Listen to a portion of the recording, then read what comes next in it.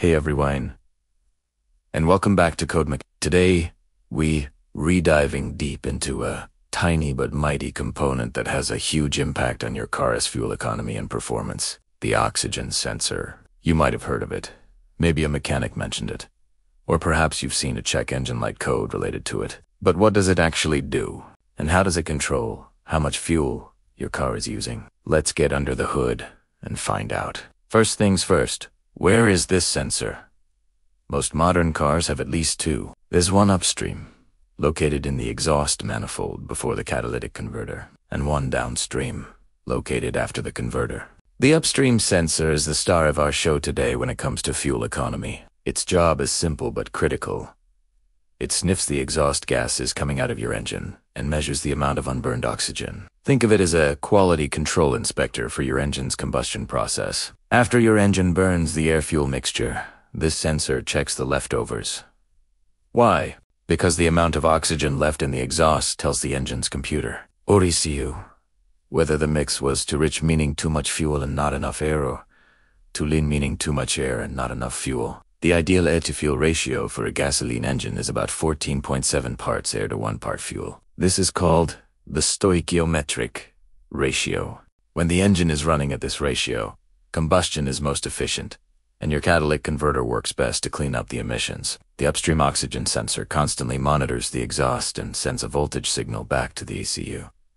A high voltage signal means there's very little oxygen in the exhaust, indicating a rich mixture. When the ECU sees this, it says, "Whoa, too much gas," and immediately reduces the amount of fuel being injected into the cylinders. Conversely, a low voltage signal means there's a lot of oxygen, indicating a lean mixture. The ECU then responds by saying, "Not enough fuel," and increases the injection amount. This creates a rapid feedback loop.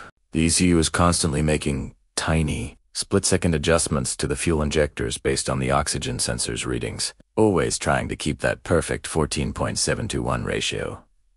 This continuous fine-tuning is what we call closed-loop operation. It ensures your engine is running as efficiently as possible, squeezing the most power out of every drop of fuel. So, what happens when an oxygen sensor starts to fail? Over time, they can get contaminated by carbon, oil, or coolant, or they can just wear out.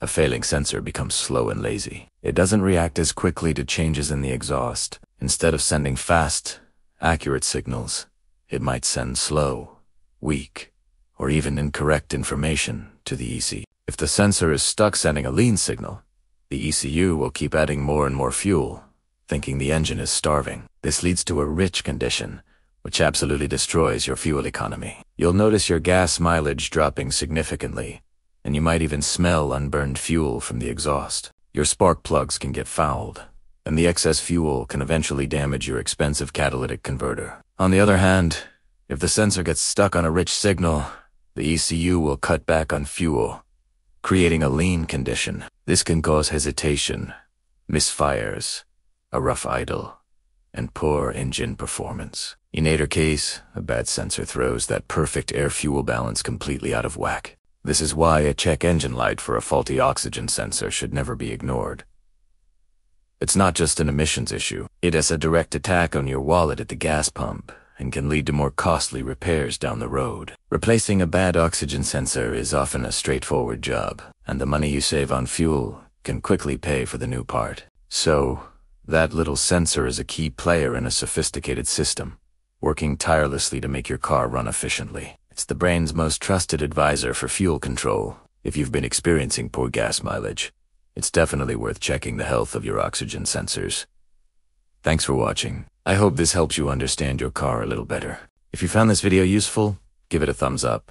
And don't forget to subscribe to CodeMechanic for more deep dives into how your car works. Drop any questions you have in the comments below, and I'll see you in the next one.